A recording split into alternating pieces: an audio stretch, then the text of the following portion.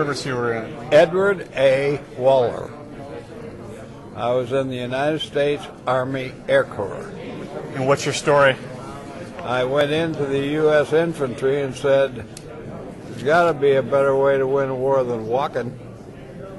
So I transferred to the aviation cadets. My company commander came in one day and said, congratulations, you've won a spot for OCS. I said, and what? He says, the infantry. No way.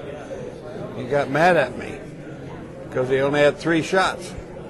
I said, I applied for aviation cadets. While I was waiting, he put me on KP in the daytime and guard duty at night. 21 days I worked 20 hours a day. Finally got in the Air Corps. Yeah. Got my wings. I was the youngest commissioned Air Corps pilot, so the records say. George Bush, the father of the current president, was the youngest commissioned Navy pilot. He and I grew up together because our grandfathers worked at Buckeye Steel Castings. His grandfather was president. I kid him and say, hey, George, you lost 2 airplanes. I didn't lose any.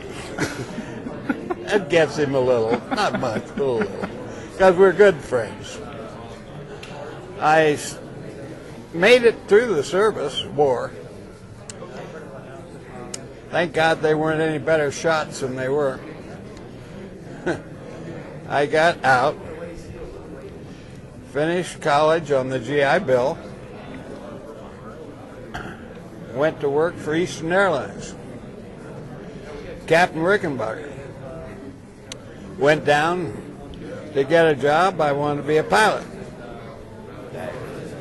And I was standing trying to find out where the office was. This guy says, nobody there today. I said, why? He says, holiday. Whose? Washington's birthday. I said, that's my grandfather's birthday. Washington's your grandfather? No, no, no. I was a little after that. At any rate, I got myself up there. And I knocked on his door and said, I wrote you a letter. He said, get down. He said, nobody here. You wrote a letter? Yeah. And he said, well, he says, there's nobody here today, son. He said, but come back tomorrow at 8:07. He always gave you an odd number. I was there. Came back next day. Reception said, oh, your name's not on the list. I hear this laughing. He says, he's okay, Shep, let him in. There's his board of trustees. He said, this kid was working yesterday. You guys should have been working. I finally went to work for Eastern. There were so damn many pilots. I didn't get the job I wanted, which was flying the line.